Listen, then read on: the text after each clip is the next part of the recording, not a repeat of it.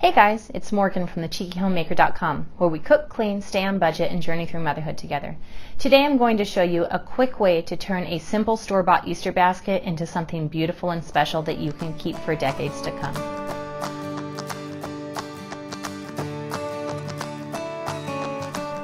Make sure you stay tuned until the end of the video. I'm going to share some of our family traditions that I think you may find fun.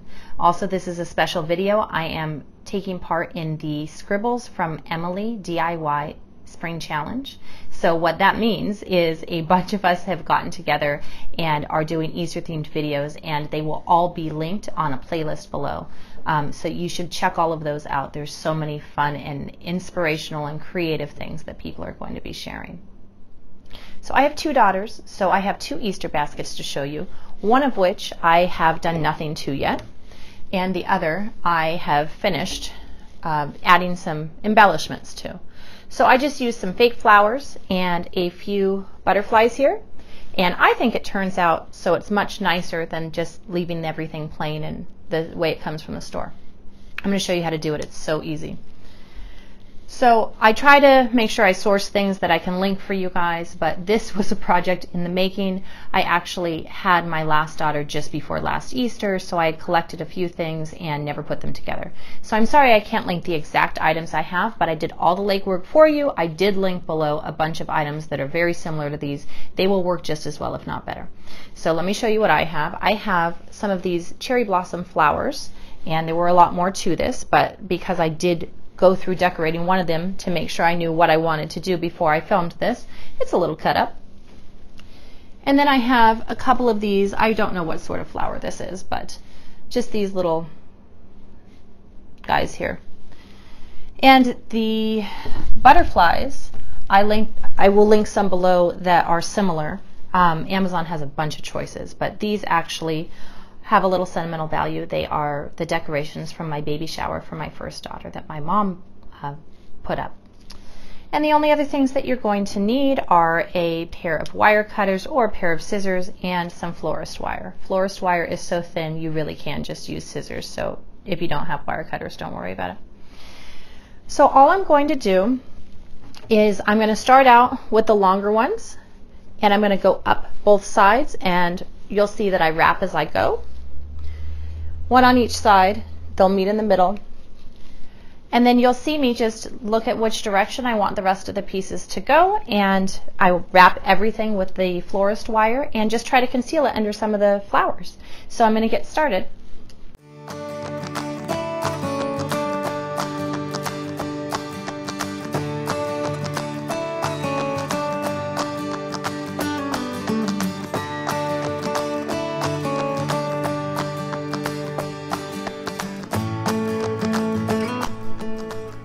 Alright, so as you can see, I cut off the tails to the wire as I was going. I ended up needing 3 pieces to span the whole handle.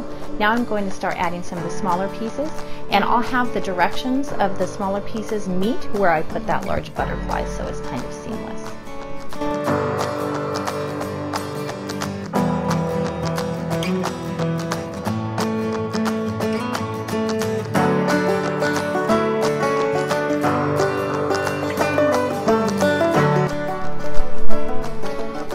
So as you can see, I decided to add some flowers down at the base that I went ahead and put on at the same time as I was attaching these so that I didn't have any more wire than necessary. Now I'm going to wrap the wire around the back of my butterfly. I do have a clip on here, but I feel like wrapping it on with wire is stronger. I also don't like hot glue for things like this because I plan on keeping these for a long time. They will get bumped a lot, especially while they're in storage. So the wire, the worst that happens is it gets a little bit bent out of shape. Very easy to straighten out. So I'll just wrap it around the back of the clip and then secure it to the basket.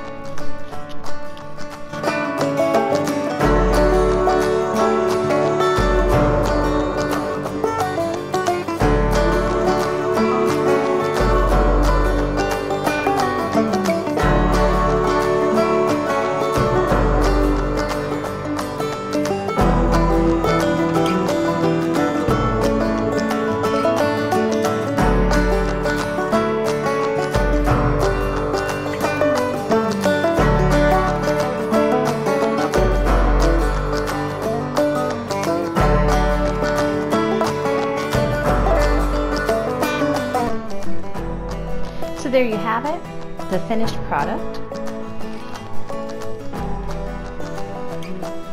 So simple, so easy to do, but I think it just makes it look so much prettier, and I know my daughters are going to love these for years to come.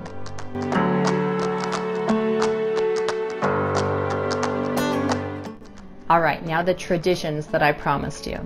So for our family, how it works is the girls know that we own the Easter baskets. There's something that live in our house year long, and come Easter, the Easter Bunny fills them and hides them somewhere in the house. So Easter morning, they know that they get to get up and look around the house and find their Easter baskets. The older they get, the harder the hiding places are going to become. That's how I was raised. I think it just adds a special little touch. I'm so curious to find out what your traditions are for the Easter Bunny in your house. So leave some comments below. If you're new here, we should be friends. If you liked this video, don't forget to give me a thumbs up.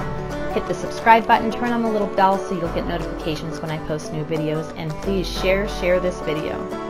You can also find me at thecheekyhomemaker.com, as well as on Pinterest, Facebook, and Instagram at The Cheeky Homemaker. Thanks for watching, and I hope to see you soon. Bye. So, the Easter traditions.